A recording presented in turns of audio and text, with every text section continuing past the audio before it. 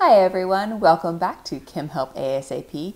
In today's video, we are going to tackle units that are cubed. So if you've ever watched a medical show, maybe you've heard a doctor say, "Give me 5 cc stat." Well, what is a cc? A cc is shorthand for a cubic centimeter, or a centimeter that is cubed. Spoiler alert, this is a volume. So we are going to learn how to take a cubic centimeter and convert it into a gallon, or a liter, or a fluid ounce. So grab your calculators and let's get started. Here is our first problem. It reads, a doctor orders 15 cc's, that's centimeters cubed, for a patient. How many milliliters does the patient receive? So we want to convert from centimeters cubed to milliliters. So we are definitely converting a volume here. Now, you may be less familiar with the centimeters cubed being a volume. So let's first just see how that is a volume. A centimeter cubed is best visualized as a cube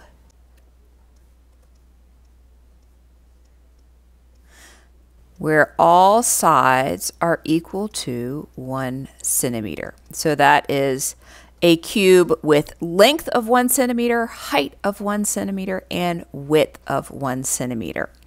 So if I wanted to know the volume of this cube, it would be volume is equal to length times width times height. In this particular case, it would be equal to 1 centimeter times 1 centimeter times 1 centimeter, which equals 1 centimeter cubed.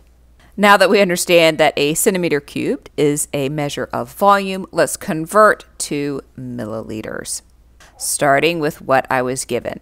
Now I need a conversion factor between centimeters cubed and milliliters. This is one of the easiest and frankly I think most useful conversion factors. 1 centimeter cubed is equal to 1 milliliter. It's an easy one to remember, and I refer back to this one actually quite often. So here is my conversion factor. Notice I have it set up so that my centimeters cubed cancels and I'm left with milliliters. And now for the easiest conversion ever, 15 times 1, of course, equals 15 milliliters. This problem really was just to introduce the concept of what is a centimeter cubed and to recognize that when you have a length cubed, it is going to be a volume. Let's move on to our next problem. It reads, how many centimeters cubed are in 7.52 times 10 to the negative 8th meters cubed? Okay, so we already know that centimeters cubed is a volume.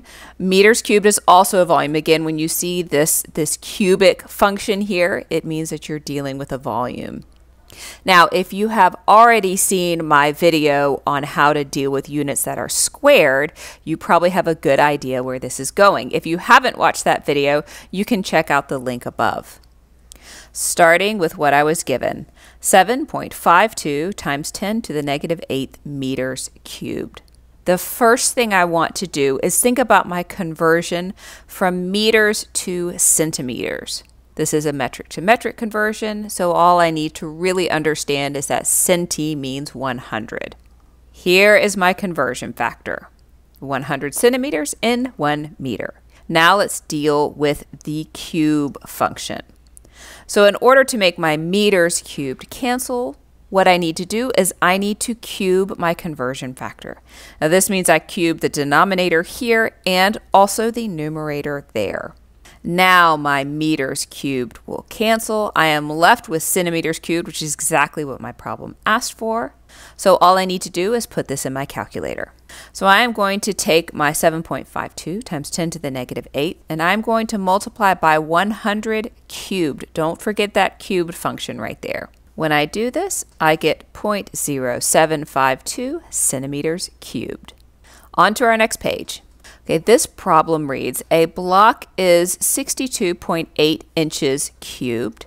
How many feet cubed is the block? Again, because I have units that are cubed, I know I'm dealing with volume. So let's convert inches cubed into feet cubed. As always, I'm going to start with what I was given, 62.8 inches cubed. The first part of this conversion is to convert inches into feet. I know that there are 12 inches in 1 foot. Here is that conversion factor right here. Of course, inches is not going to cancel with inches cubed, so now I need to deal with my cubed portion. So I'm going to cube the denominator and then cube the numerator. Again, making sure that if I cube one part of the conversion factor, I have to cube the other. Now my inches cubed cancels. I am left with feet cubed, which is what the problem asked for. I can plug this into my calculator. So I'm going to take my 62.8 and I'm going to divide by 12 cubed. Again, don't forget this cubed here. My final answer is 0.0363 feet cubed. Next problem. A recipe calls for 85 fluid ounces of milk. How many meters cubed is this volume? And then they give us a conversion factor of there are 29.57 milliliters in 1 fluid ounce. This is definitely not going to be a one-step conversion. We're going to have to string a couple of steps together here. So I'm moving from fluid ounces, which is a volume, to meters cubed, which also is a volume. I'm also moving from the imperial system into the metric or SI system. To put together my roadmap, if you will, for this problem, what I'm seeing here is this conversion factor they gave us is going to take me from imperial to metric. And because they gave me ounces, I can first convert my 85 fluid ounces into milliliters. Of course, milliliters is not the same as meters cubed. This is where I go to my conversion factor of 1 milliliter is equal to 1 centimeters cubed. Now, of course, you can ask Google and you can find the conversion factor from milliliters to meters cubed, but I like to work these problems as if you are working on a quiz or homework and you probably do not know that conversion factor off the top of your head. But this is one that I definitely know off the top of my head, so I am going to use it to help myself. So once I'm in milliliters, I can use my very simple conversion factor to get to centimeters cubed. And that helps me because that now I have a length that is cubed, and then I simply am converting from centimeters cubed to meters cubed. Okay, now that I have my rough roadmap kind of planned out, let's put these conversion factors together. As always, starting with what I'm given, my 85 ounces, and this is specifically fluid ounces because I started with fluid ounces of milk.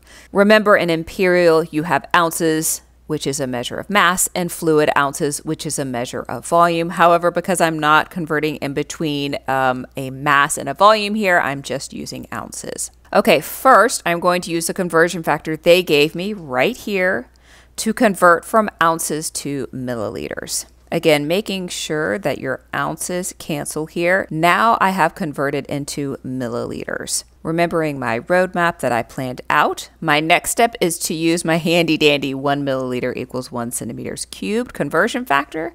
Here it is right here. Of course, setting this up so that milliliters cancel, and now I have converted into centimeters cubed. For my final step, I'm going to take this centimeters cubed and convert into meters cubed like the problem asked me to do. Here is my conversion factor. Notice that first I am simply converting from centimeters to meters. However, that does not allow me to cancel centimeters cubed.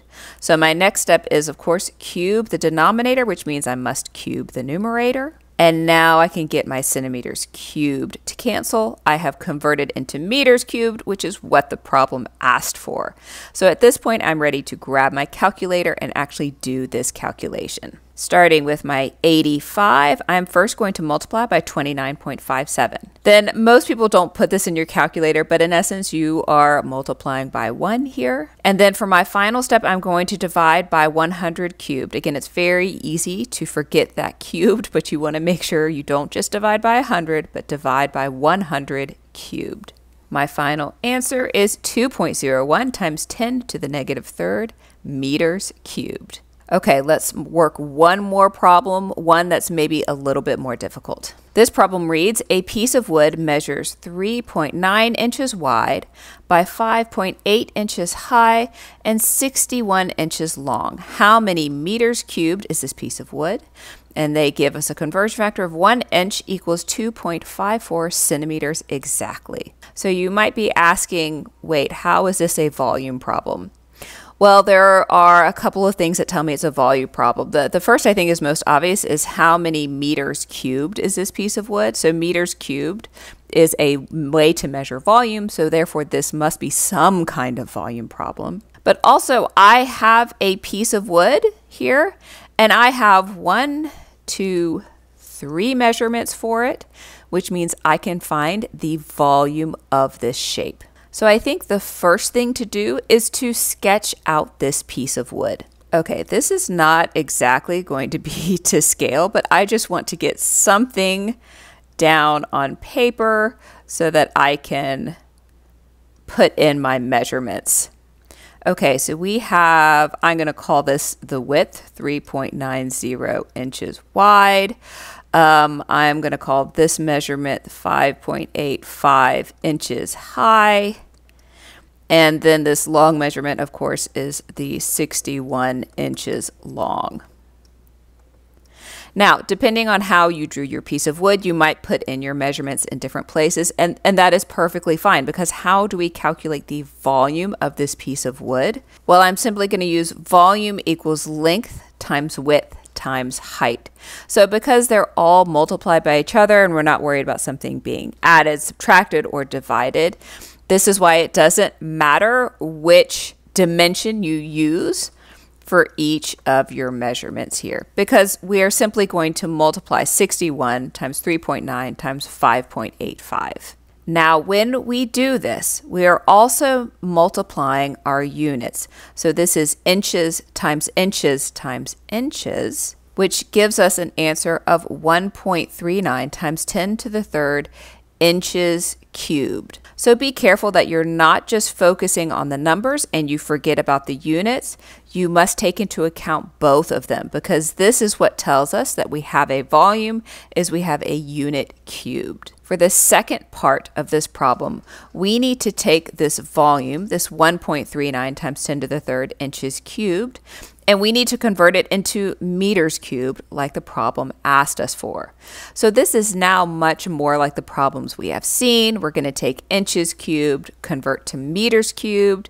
Yes, it's going to take a couple of steps. So let's see those steps. Starting with the volume that I calculated, the 1.39 times 10 to the third inches cubed. My problem gave me a conversion factor of 1 inch equals 2.54 centimeters. This is a way I can get inches into centimeters, and once I'm in centimeters, then I'm in the metric system, which of course I need to be in for my final answer. So here is my conversion factor that I was given. However, of course, inches cubed is not going to cancel with simply inches. So I need to cube the denominator and cube the numerator. Now my inches cubed cancels and I have converted into centimeters cubed. Okay, so I am almost there, but I do need one more conversion. I need to go from centimeters cubed into meters cubed. So here is my conversion factor. I am first focusing again on getting centimeters to meters. However, centimeters is not going to cancel with centimeters cubed. So I'm going to cube the denominator and cube the numerator. Now my centimeters cubed cancels. I'm left with meters cubed, which is exactly what the problem asked me for. Okay, now I'm ready to put this in my calculator. Again, I've got 2 steps where I'm cubing, so I need to be really careful that I don't forget those cubes. So I'm going to take my 1.39 times 10 to the third. I'm first multiplying by 2.54 cubed, and then I'm dividing by 100 cubed. It's really easy to forget those cubes, which is why I keep repeating myself, don't forget those cubes. My final answer is 0.0228 meters cubed. Converting volumes is tricky because they can be presented as either a length cubed or as a derived unit such as liter. But hopefully after working these problems, you're much more comfortable converting volumes no matter how they're presented to you. Now, if you want to learn how to do other types of conversions, you can check out these videos here, and I hope to see you there. Thanks for watching.